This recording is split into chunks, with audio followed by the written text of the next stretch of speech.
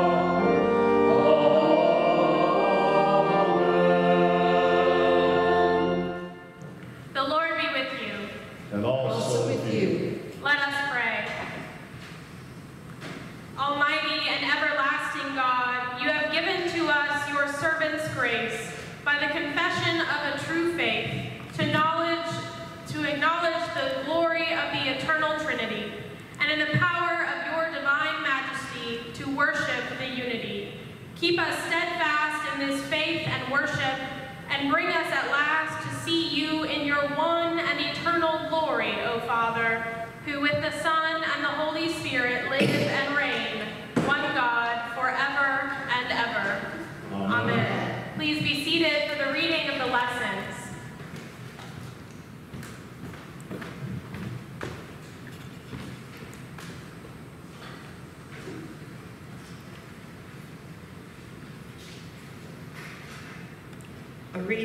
A reading from the book of Genesis. In the beginning, when God created the heavens and the earth was a formless void, and darkness covered the face of the deep. While a wind from God swept over the face of the waters, then God said, "Let there be light," and there was light. And God saw that the light was good, and God separated the light from the darkness. God called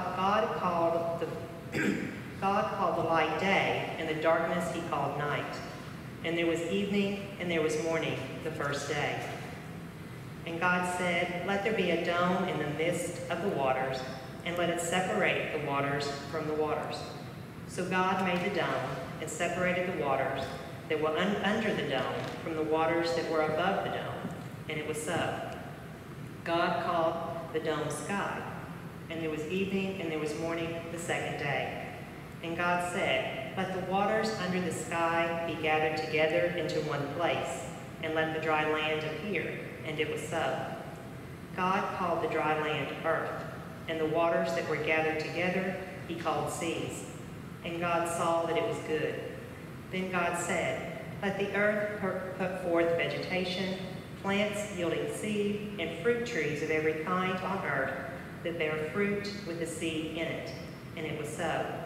The earth brought forth vegetation, plants yielding seed of every kind, and trees of every kind bearing fruit with the seed in it. And God saw that it was good. And there was evening, and there was morning, the third day. And God said, "Let there be lights in the dome of the sky to separate the day from the night, and let them be for signs and for seasons and for days and years. And let them be lights in the dome of the sky to give light upon the earth." And it was so. God made the two great lights, the greater light to rule the day, and the lesser light to rule the night, and the stars. God set them in the dome of the sky to give light upon the earth, to rule over the day and over the night, and to separate the light from the darkness. And God saw that it was good. And there was evening, and there was morning, the fourth day. And God said, "Let the waters bring forth swarms of living creatures, and let birds fly above the earth across the dome of the sky." So God created the great sea monsters and every living creature that moves, of every kind with which the waters swarm, and every winged bird of every kind. And God saw that it was good. God blessed them, saying, "Be fruitful and multiply, and fill the waters and the skies, and let birds multiply on the earth." And there was evening, and there was morning, the fifth day. And God said, "Let the earth bring forth living creatures of every kind, cattle and creeping things, and wild animals of the earth of every kind." And it was so. God made the wild animals of the earth of every kind, and the cattle of every kind, and everything that creeps upon the ground of every kind. And God saw that it was good. Then God said, "Let us make humankind in our image, according to our likeness, and let them have dominion over the fish of the sea, over the birds of the air, and over the cattle, and over all wild animals of the earth, and over every creeping thing that creeps upon the earth." So God created humankind in his image. In the image of God he created them. Male and female he created them. God blessed them, and God said to them, "Be fruitful and multiply, and fill the earth and subdue it, and have dominion over the fish of the sea, and over the birds of the air, and over every living thing that moves upon the earth." God said, "See, I have given you every plant yielding seed that is upon the face of all the earth, and every tree with seed in its fruit. You shall have them for food, and to every beast of the earth, and to every bird of the air, and to everything that creeps on the earth, and everything that has the breath of life. I have given every green plant for food. And it was so. God saw everything that he had made, and indeed it was very good. And there was evening, and there was morning, the sixth day. Thus the heavens and the earth were finished, and all their multitude. And on the seventh day God finished the work that he had done, and he rested on the seventh day from all the work that he had done. So God blessed the seventh day and hallowed it, because on it God rested from all the work that he had done in creation. These are the generations of the heavens and the earth when they were created. The word of the Lord. Thanks be to God.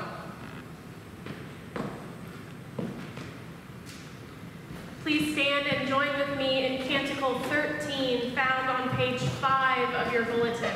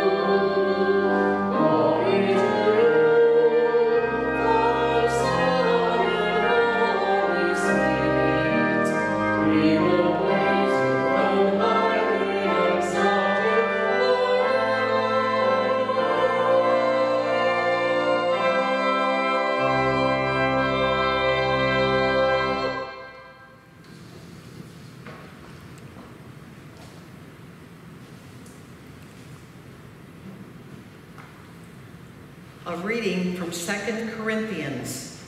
Finally, brothers and sisters, farewell. Put things in order. Listen to my appeal. Agree with one another. Live in peace. And the God of love and peace will be with you. Greet one another with a holy kiss. All the saints greet you. The grace of the Lord Jesus Christ, the love of God, and the communion of the Holy Spirit be with all of you. The word of the Lord. Thanks be to God. Please join us in singing hymn 365 on page 7 of your bulletin.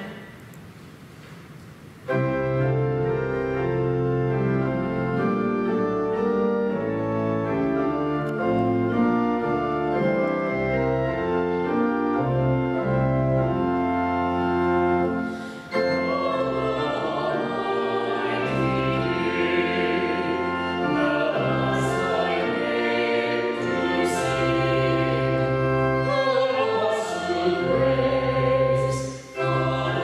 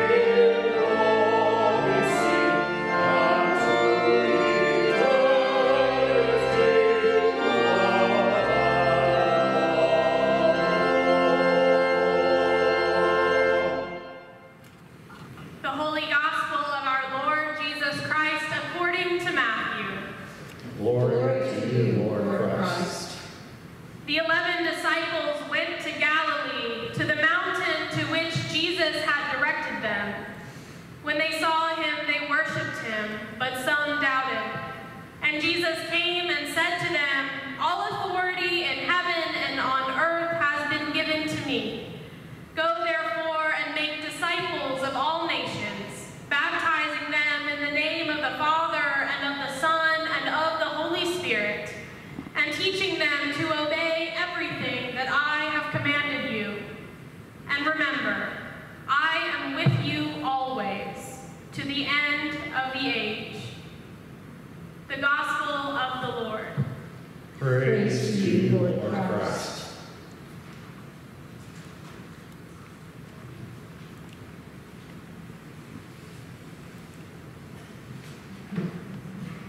Please be seated.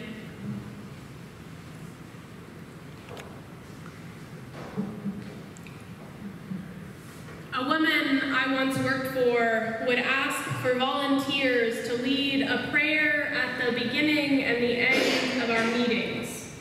Every time she asked, she made a point not to look at anyone in particular. It wasn't meant to be a high-pressure situation, merely an offer. Some of my coworkers occasionally volunteered, others kept their heads bowed and their mouths shut every time.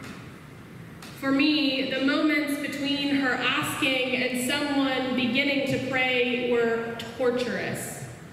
As soon as we sat down together, I would begin to feel anxious, and my heart would feel like it was trying to escape my chest. I felt a need, a pull to speak up and pray for us, but I was trapped by a crippling fear of making a mistake. Although these were people I had known and worked with for a long time, some of them all my life, there was something about becoming vulnerable in the way that only prayer makes us that terrified me. Then one day, our leader asked, would anyone like to pray? And no one answered her. All those who felt most comfortable had already spoken up, and those who were not inclined had pretty much established that they never would be. The silence and the waiting were too much to bear. Right as I was attempting to calm my breathing so that I could shakily step forward, she spoke again. She said gently, if your heart is racing right now, that is the Spirit calling you to this. I felt like the air had been pulled from my lungs. Was she right? Was she reading my mind in particular? Is this feeling that I'm calling anxiety some kind of divine inspiration? I don't think I believed her at first, but when I opened my mouth and said, "The Lord be with you," the racing stopped. My voice still shook. I tripped over a syllable or two, but for the first time during those sessions, my heart was quiet and calm. I wasn't anxious. I no longer felt trapped. The call had been answered. My heart would continue to race every time anyone, anywhere, asked for a volunteer to pray, to lead worship, or to preach. I learned that the only way to slow my heart was to give in to the calling, to step up, and to speak out. When I saw the gospel reading for today, my heart didn't race. In fact, I believe it may have stopped for a moment. How am I, a literature major, supposed to preach on so short a message? I need many more words. But since today is Trinity Sunday, I realized I really only needed 3 words to write my sermon: Creator, Redeemer, Sustainer. These 3 words sum up for us the role our triune God plays in our lives and in our history. We were created as stewards of all creation. We were redeemed along with all the world by the sacrifice made in Jesus. We are sustained by the Spirit that pours love into our hearts. I can't think of any other aspect of our Christian faith that is both so simple and so incredibly complex. Christians have spent hundreds of years discussing the topic of the Trinity, debating it, studying it, dividing or uniting ourselves around it. What does one God in three persons even look like? How do the persons of the Trinity relate to one another, and what does that mean for us? The Holy Spirit, which both comes from God and is God, is what brings us to ask these questions. God, the Spirit, makes our hearts race when we are called to a new ministry or warned against straying from the path. She sustains us through life's challenges, whether they be personal or global, medical or social. The Holy Spirit that rested on the apostles at Pentecost and gifted them with the universal language of love is the same Holy Spirit that binds us to one another in Christ, inextricably linked to one another in a dim reflection of the brilliant unity of the Holy Trinity. Our Creator, our God who out of chaos and deep darkness created everything that is, did not cease to create when the work of the heavens and the earth were done. The creativity and infinite possibility of God is not relegated to a distant past or a 7-day story.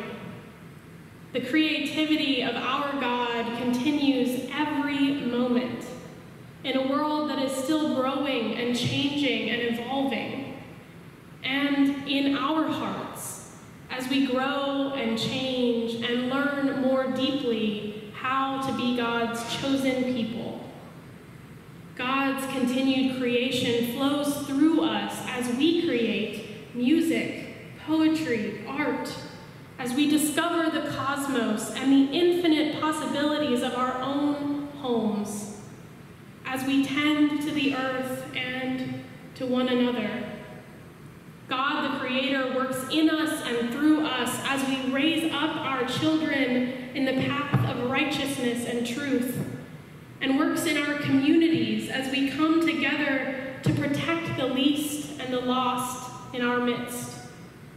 In this time of pandemic, divinely inspired creativity knows no limits as we find ways to worship together from afar, as we work to feed one another and protect one another, and find ways to show up for one another in times of joy and grief. Our creation continues. Our Redeemer, God who was born so that we might be reborn, who died so that we might live eternally, has promised to be with us always. God, our Redeemer, preaches to us just as he preached to the thousands who followed him up the mountain and across the desert. God, our Redeemer, teaches us the same lessons of love and service that he taught to his brothers and sisters, to strangers and friends, to tax collectors and soldiers. God, who redeems us, continues to perform miracles in our lives, just as he healed and fed our ancestors when they were sick and hungry and calling on his holy name. God, who redeems us, who was born of a human mother and given a human name, accomplished the redemption of the world on the cross, and continues to redeem us as we call on him for forgiveness, courage, and renewal.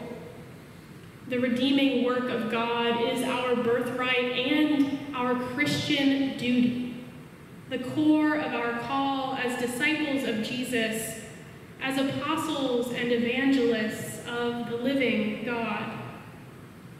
In all our work, in moments when our hearts race and in moments when they break. We are sustained by God, our advocate, whose Spirit enables our flawed humanity to accomplish impossible things. God who creates us, God who redeems us, God who sustains us, one God whose three persons are tied together in a constant motion of mutuality, is the divine community for which we all long in the depths of our souls. Father, Son, and Holy Spirit, Creator, Redeemer, Sustainer, one God, a perfect unity of co-eternal love, a relationship of co-equality and unbreakable, unending community. That is what we honor today and profess week by week as we strive to live lives guided entirely by the same undivided and indivisible love. Listen to your heartbeat. You are being called. How will you answer?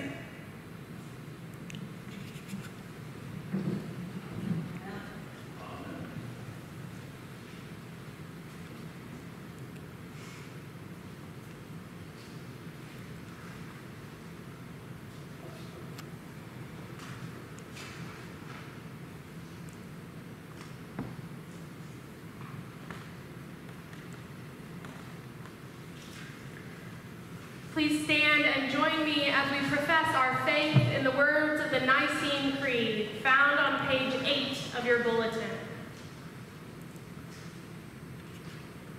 We believe in one God, the Father, the Almighty, maker of heaven and earth, of all that is seen and unseen.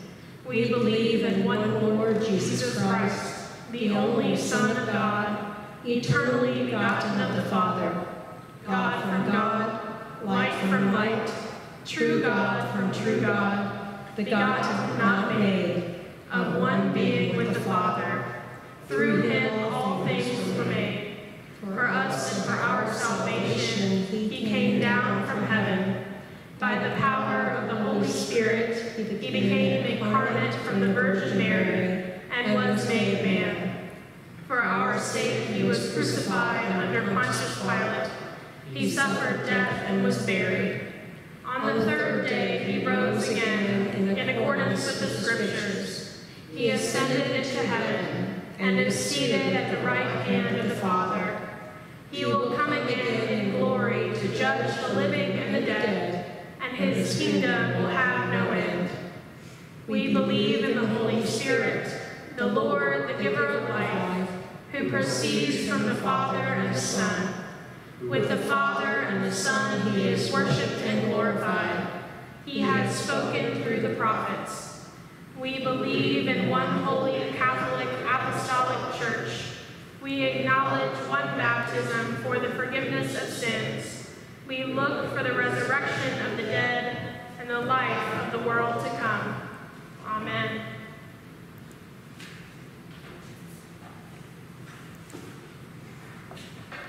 The prayers of the people are Rite 2, Form 3, page 387, or page 8 in your leaflet. Father, we pray for your holy Catholic Church, that we all may be one. Grant that every member of the Church may truly and humbly serve you, that your name may be glorified by all people. We pray for Justin, the Archbishop of Canterbury, for Michael, our presiding bishop, Terry, our bishop, for Michael, Allison, Ann, Art, and Jim, our clergy, and for all bishops, priests, and deacons. That we may be faithful ministers of your word and sacraments. We pray for Donald, our president, Andy, our governor, and Thomas, our mayor, and all who govern and hold authority in the nations of the world. That there may be justice and peace on the earth. Give us grace to do your will in all that we undertake. That our works may find favor in your sight. Have compassion on those who suffer from any grief or trouble. That they may be delivered from their distress. Give to the departed eternal rest. Let light perpetual shine upon them. We praise you for your saints who have entered into joy. May we also come to share in your heavenly kingdom. Let us pray for our own needs and for those of others, especially Al, Amy, Angela, Anne, Annie, Beth, Anne, Barry, Bill, Braxton, Bud, Christy, Dan, Dave, Diana, EJ, Elizabeth, Jean, Helga, Hugh, Ira, Jen, Jerry, Joan, Joe, John, Joyce, Kaylee, Kathy, Ken, Lacey, Lee, Linda, Liz, London, Lynn, Monica, Nancy, Natalia, Natalie, Nina, Paul, Phil, Rob, Ronald, Sarah, Steve, Sue, Susie, Tim, Tracy, Trish, Ursula, Vicky, Walt, and Wynn. For the men and women of our armed forces, especially Alex, Bianca, Casey, Christian, Griffin, Pat, Seth, Steve. Grant, O God, that your holy and life-giving Spirit may so move every human heart, and especially the hearts of the people of this land, that barriers which divide us may crumble, suspicions disappear, and hatreds cease, that our divisions being healed, we may live in justice and peace, through Jesus Christ our Lord. Amen. Let us confess our sins against God and our neighbor.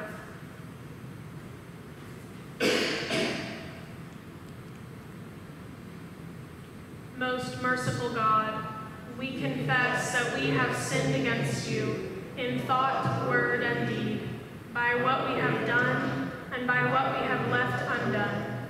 We have not loved you with our whole heart. We have not loved our neighbors as ourselves. We are truly sorry, and we humbly repent.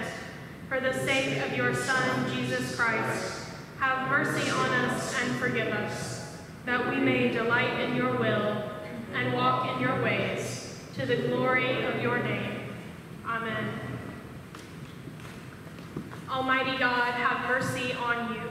Forgive you all your sins through our Lord Jesus Christ, strengthen you in all goodness, and by the power of the Holy Spirit, keep you in eternal life. Amen. The peace of the Lord be always with you. And also with you. At this time, we will celebrate our birthdays and anniversaries that are coming up or have just passed this week. This week we have celebrating birthdays Melinda Anderson, Brench Bowden, Ben Kogel, and Nina Siegel.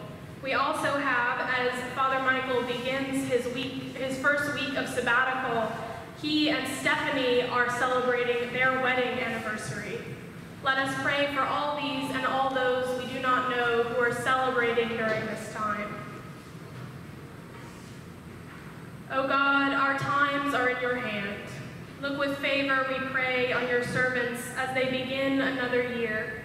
Grant that they may grow in wisdom and grace and strengthen their trust in your goodness all the days of their lives.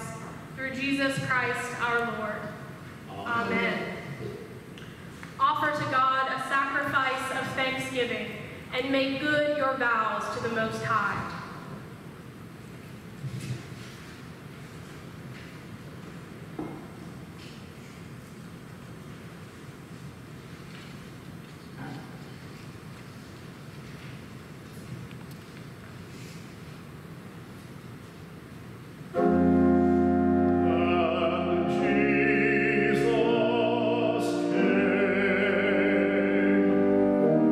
And spoke unto them,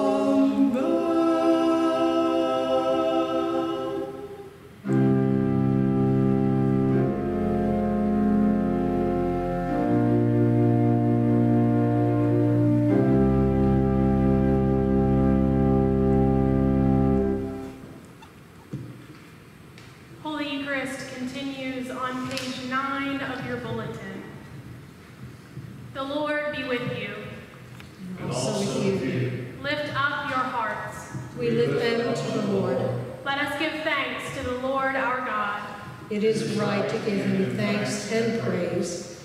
God of all power, ruler of the universe, you are worthy of glory and praise. Glory to you forever and ever. At your command, all things came to be. The vast expanse of interstellar space, galaxies, suns, the planets in their courses, and this fragile earth, our island home. By your will they were created and have their being. From the primal elements you brought forth the human race and blessed us with memory, reason, and skill. You made us the rulers of creation, but we turned against you and betrayed your trust, and we turned against one another. Have mercy, Lord, for we are sinners in your sight. Again and again you called us to return. Through prophets and sages you revealed your righteous law, and in the fullness of time you sent your only Son, born of a woman, to fulfill your law, to open for us the way of freedom and peace. By his blood he reconciled us. By his wounds we are healed. And therefore we praise you, joining with the heavenly chorus, with prophets, apostles, and martyrs, and with all those in every generation who have looked to you in hope, to proclaim with them your glory in their unending hymn.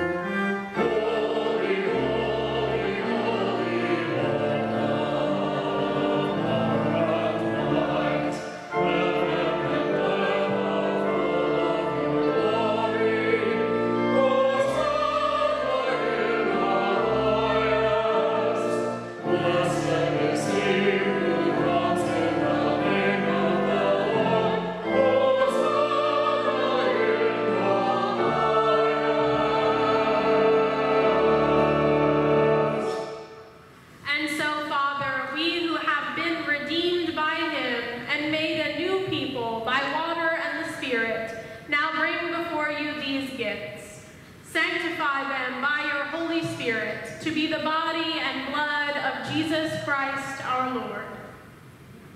On the night he was betrayed, he took bread, said the blessing, broke the bread, and gave it to his friends, and said, "Take, eat. This is my body, which is given for you. Do this for the remembrance of me."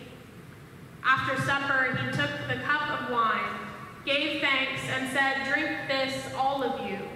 This is my blood of the new covenant, which is shed for you and for many for the forgiveness of sins. Whenever you drink it, do this for the remembrance of me. Remembering now his work of redemption and offering to you this sacrifice of thanksgiving, we celebrate his death and resurrection as we await the day of his coming. Lord God of our fathers, God of Abraham, Isaac, and Jacob, God and Father of our Lord Jesus Christ, open our eyes to see your hand at work in the world about us. Deliver us from the presumption of coming to this table for solace only and not for strength, for pardon only and not for renewal. Let the grace of this Holy Communion make us one body, one spirit in Christ, that we may worthily serve the world in his name. Risen Lord, be known to us in the breaking of the bread. Accept these prayers and praises, Father, through Jesus Christ, our great high priest, to whom with you and the Holy Spirit your church gives honor, glory, and worship from generation to generation. Amen. And now, as our Savior Christ has taught us, we are bold to say, Our Father, who art in heaven, hallowed be thy name. Thy kingdom come, thy will be done, on earth as it is in heaven. Give us this day our daily bread, and forgive us our trespasses, as we forgive those who trespass against us. And lead us not into temptation, but deliver us from evil. For thine is the kingdom, and the power, and the glory, forever and ever. Amen.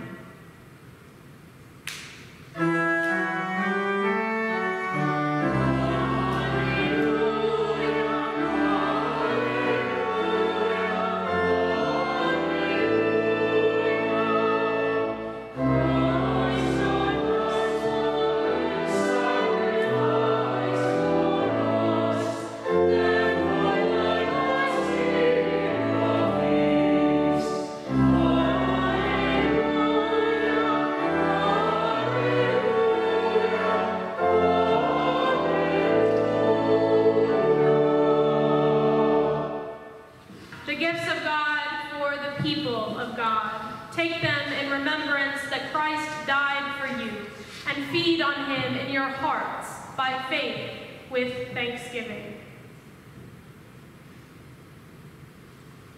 Body of Christ, the bread of heaven. The blood of Christ, the cup of salvation.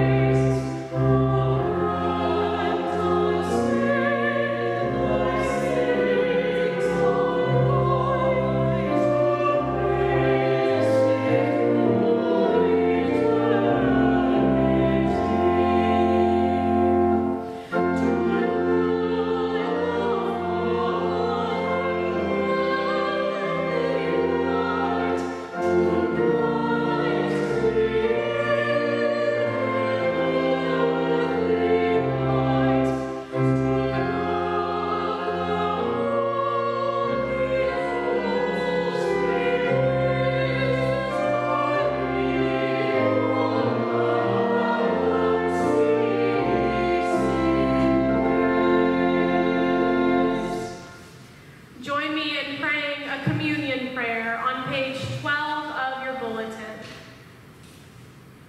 Eternal God, Heavenly Father, you have graciously accepted us as living members of your Son, our Savior, Jesus Christ.